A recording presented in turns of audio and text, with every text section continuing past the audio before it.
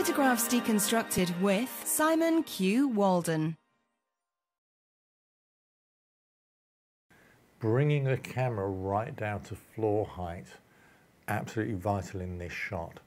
So I'm literally, the camera lens is about 2 inches off the ground, and it gives us that sense of recession across the floor. Now the floor itself is very regular geometric, and so we've already got a sense of recession through the patterning, coupled with the out of focus foreground leading into the focus where Raphaella is, and then running out of focus into the background again separates our subject from the larger location that we're shooting in.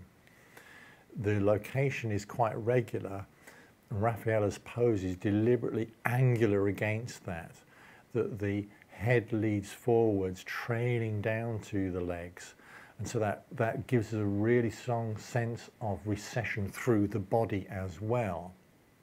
So the whole image is a flow of recession, both in terms of the location from the soft floor all the way through to the soft background, with this sharper but still flowing recessive subject in the center.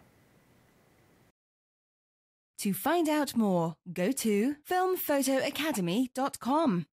Subscribe now for regular updates.